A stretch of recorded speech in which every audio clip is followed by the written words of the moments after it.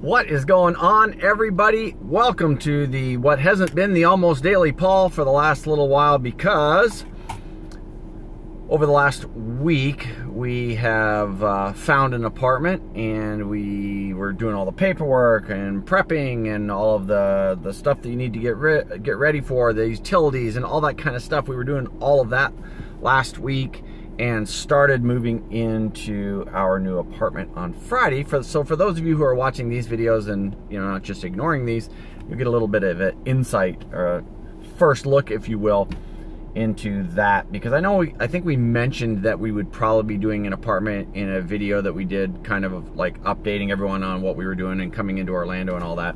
We have in fact found an apartment and are in fact in the process of moving into that apartment, and we were doing a little bit of that over the weekend, just taking a couple of loads over as we were getting familiar with the place and trying to figure out what we were going to do as far as furniture and stuff. Because right now it's kind of like we're going back to our moving out of the parents' home kind of days, where we have zero furniture and nothing to move into our apartment.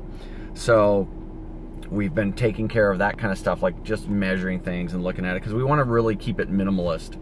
Because as we have lived in the RV, we have learned that we can live without a lot more than we think. And I actually showered in the apartment this morning, and it drove me crazy that I couldn't turn off the water. That the water just kept pouring out, whether I was soaping up or not. So that's something I might want to fix, just because it just seemed to me like a huge waste of water. I may go and get a shower head that I can turn off when I'm showering. I've just got so used to that over the last 5 or 6 years, where you get wet, turn off the water, soap up, put on the shampoo, single rinse, and you're done. So there's very little use or waste of the water anyways.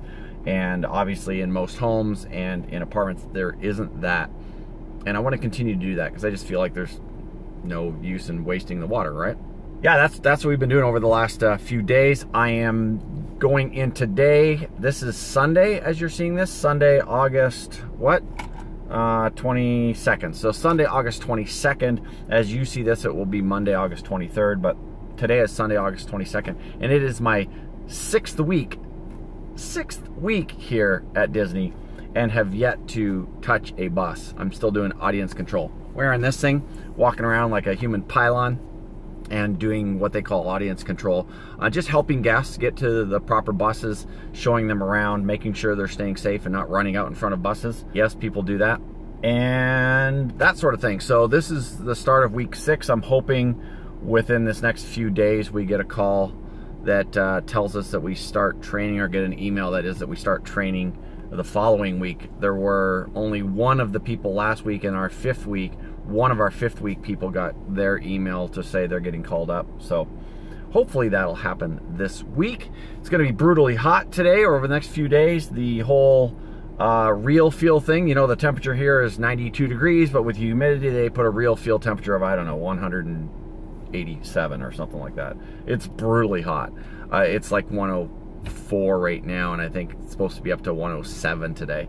So standing outside in that is pretty brutal for 6.5 hours that we're here. But for the most part, it's been helping me lose a little bit of weight, if not just water weight. I'm down over 10 pounds just from when I started working at Disney, and down about 20 pounds from my start of my adventure there with my high blood pressure thing. So I was around 195 when I started this whole thing, and down right now around 183. So feeling really good about that.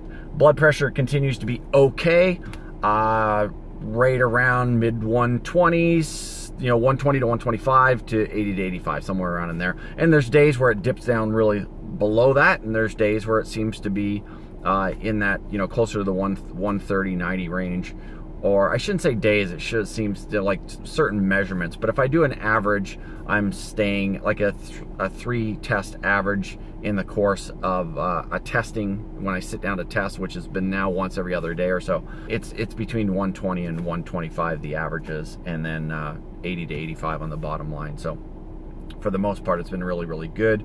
I have not been perfect on my salt intake, and I think I mentioned that before, but we're gonna continue to work on that.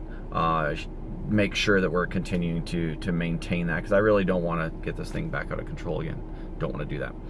So that's it. That's all I've got for you today. I wanted to keep this nice and short. Maybe at the end of this, I'll edit in a quick shot from the apartment before I go. So I won't finish this right now, and then I'm probably going to forget to finish it tonight. But let me just leave you guys with a little bit of a brain tease, and then we'll maybe slide into the apartment. All right, I promised you guys a quick sneak peek at the apartment. It's a mess. Check it out. Stuff everywhere. That's all you get. All right, so obviously that was last night, and this is this morning, but you're getting a couple little sneak peeks of the apartment, but hopefully you'll stick around with us and get to know us a little bit, learn a little bit about what's going on here in Orlando, and that means they have to subscribe. That's right. Hit that subscribe button. It'd be equally as cool if you like this video, and we'll see you again in the next episode. Bye now. Adios. You're not allowed to talk. You're not on video. You're not on camera. All right. Is your pole video? Yeah. I'm sure people would love to see it, but I can't show her right now.